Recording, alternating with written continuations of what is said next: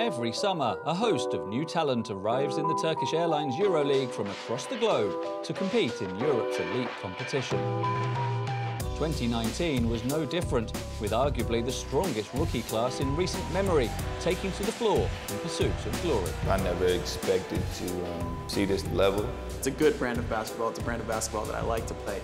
And that opportunity presented itself here. It's still very high-level basketball. Just seeing the players, it's a different ball game. It's been on my bucket list since I started playing basketball. Some of this season's new faces have already established themselves as fan favourites, proving themselves as game changers and clutch players, turning heads across Europe. For me to just kind of have that first transition period of kind of figuring out how the league is, coming up against the different players, and then you see world-class guys out there, and you watch them on TV, but until you're actually out there guarding them or playing against them, you just never really realise how good they are. And Jock makes the rim rock.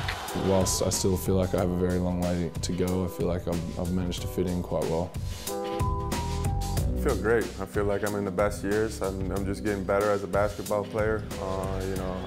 I haven't played 40 minutes a game for 10 years. I've been playing, 15 to 20, 25 minutes a game. So I feel like I'm the best basketball player I've ever been right now.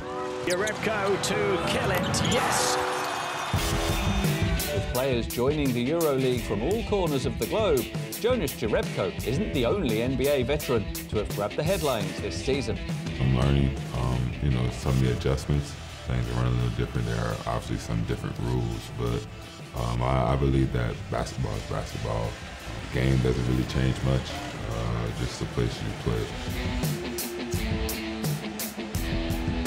My game is a little bit different. I'm definitely a scorer. I'm a guy that shoots the basketball, and that kind of travels.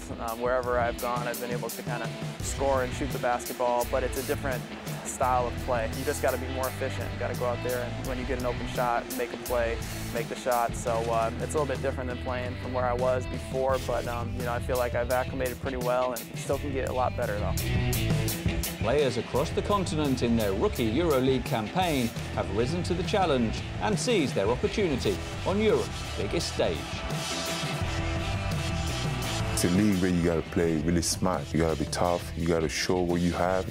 Seeing EuroLeague and watching our league, there's a big difference. Like really big difference. And I was like, I think I'm ready. I really think I'm ready. I just got to add a few more things to my game, and I think I'm ready. Tonye Jakiri came out of nowhere.